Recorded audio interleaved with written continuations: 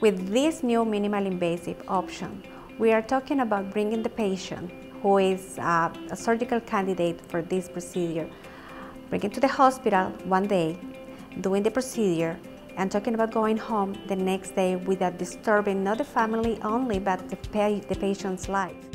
Upstate is one of the pioneers and one of the few centers in the world that is using this technique for patients with brain tumors and epilepsy.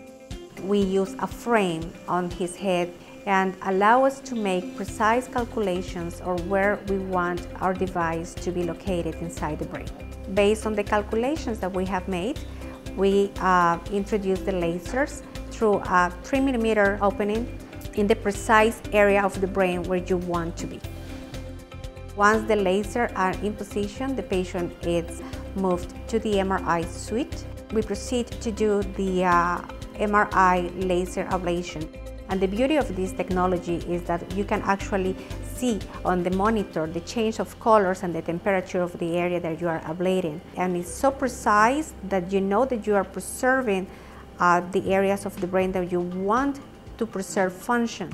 Probably the most encouraging results besides of the seizure control, which is usually the first goal of epilepsy surgery, has been interesting to see the change on behavior of these patients. We know that we can offer these options to many more patients with epilepsy and with brain lesions. And the fact that we can make a difference on these patients and these families with minimal invasive procedures, I think those results are astonishing.